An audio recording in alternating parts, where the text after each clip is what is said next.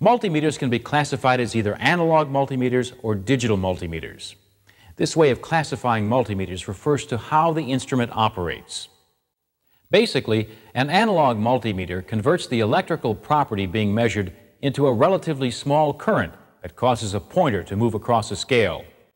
The device that converts the current into the mechanical motion of the pointer is called a meter movement. Digital multimeters use solid-state integrated circuits to measure an electrical property and display the resulting value.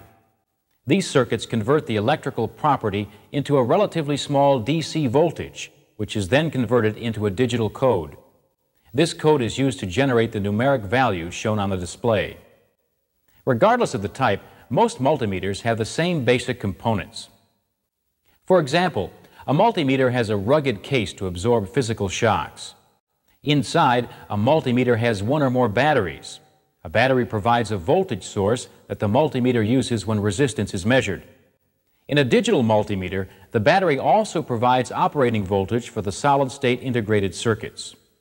Fuses protect a multimeter's components from overload conditions. The display area of both types of multimeters usually has a thick plastic window to protect the display mechanism. On most multimeters, you can select the function and the range using a single dial switch. For example, this multimeter provides 4 measurement functions. It measures DC voltage, AC voltage, DC current, and resistance. Within each function are the ranges that the function can measure.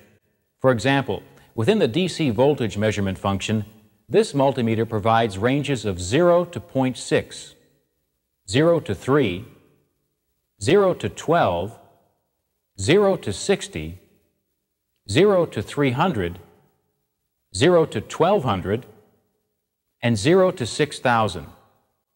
Other multimeters have separate controls for function selection and range selection.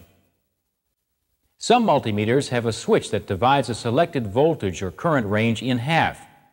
This means that the number of voltage and current ranges available is effectively doubled. Most digital multimeters automatically provide the proper range within a measurement function to prevent an overrange measurement. On these multimeters, a range select control is not needed.